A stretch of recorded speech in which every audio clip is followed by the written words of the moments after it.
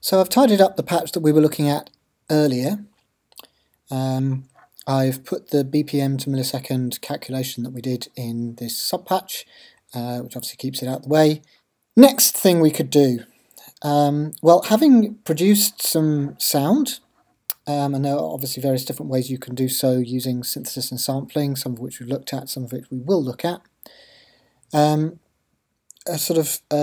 easy way of earning points if you're working on the assignment for me, but also in general for getting the most out of Max.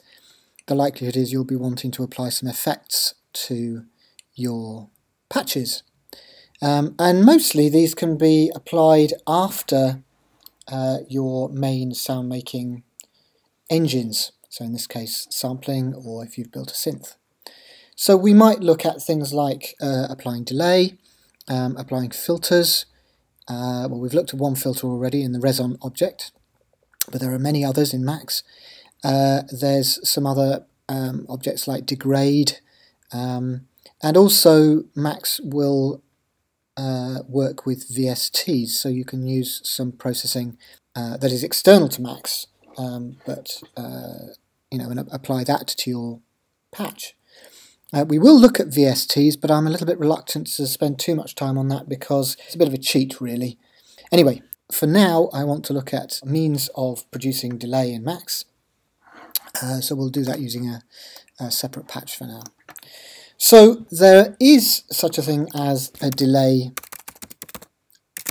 object, well, as a delay without a tilde object, which applies a delay to control data.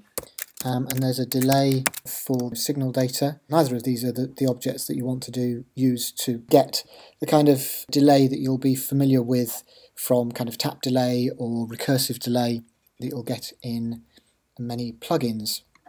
For that, we want to introduce something called tapin and tapout.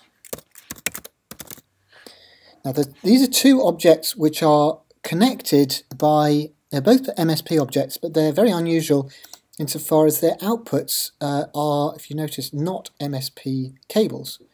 So the cable between these two objects merely tells you that they are associated with each other.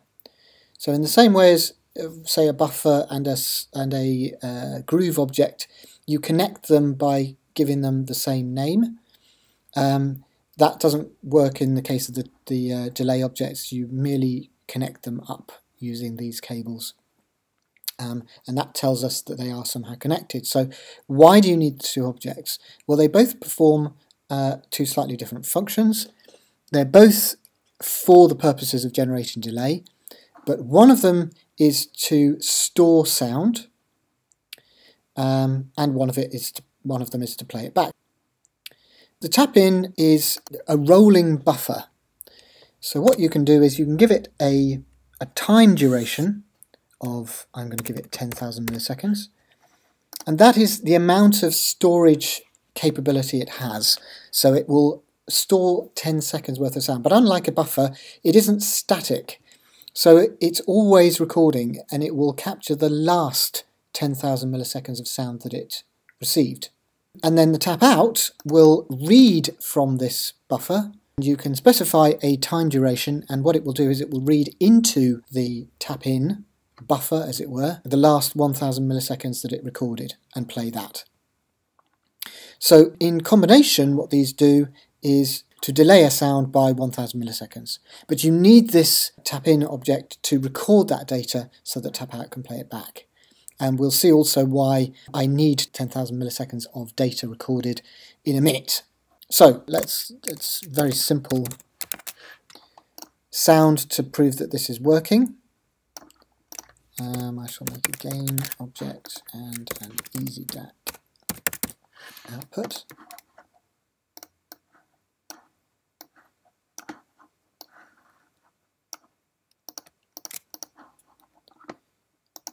So the click object simply produces an impulse.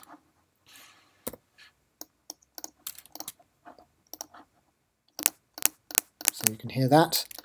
And like I say, if I send that through the delay line, So I can have them connected concurrently, but of course anything that runs down this cable on the left hand side will go to the output immediately.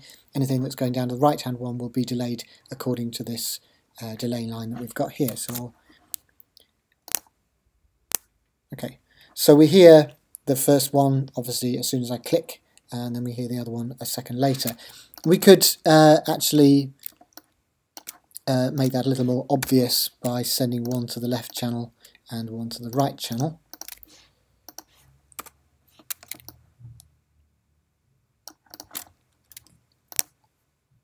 There we go. That's working with a simple impulse, but it will work with any sound. So I can connect up this object here, which is rather conveniently provided by Cycling 74.